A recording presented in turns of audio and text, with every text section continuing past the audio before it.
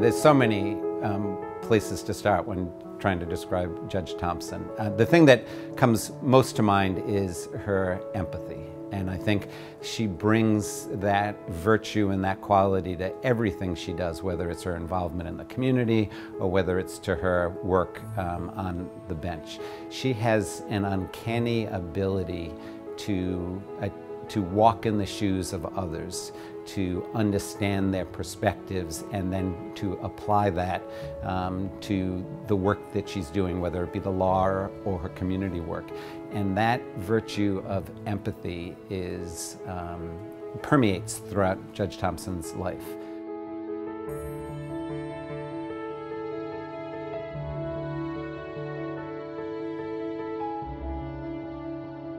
She has been a trailblazer for a long time, and we're thankful for it. When I really look back, having been born in 1951, I think about the fact that Brown versus Board of Education wasn't even decided until 1954.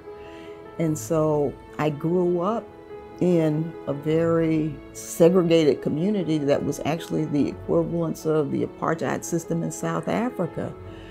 And I grew up in South Carolina, and when Brown versus Education was decided, the political attitude in South Carolina was that we won't even comply with that until hell freezes over. That was a direct quote.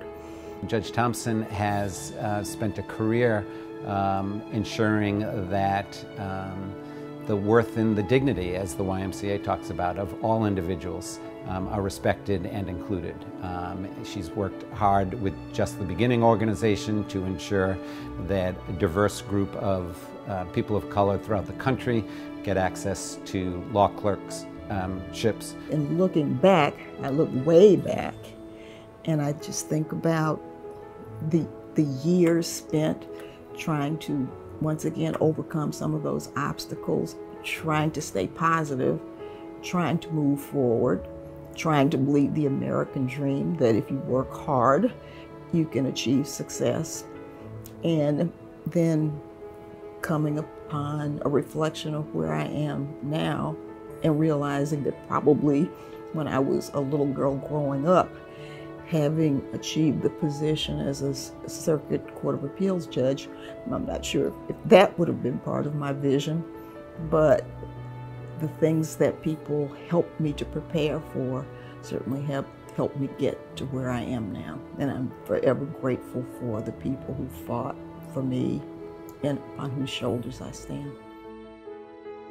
The fact that we're honoring Judge Thompson at this time in her life and in her career is just fabulous. And it's particularly awesome that the YMCA would honor her, because she has lived the philosophy of the Y, and that is to recognize the inherent worth in all people and to celebrate diversity, part of the YMCA's philosophy.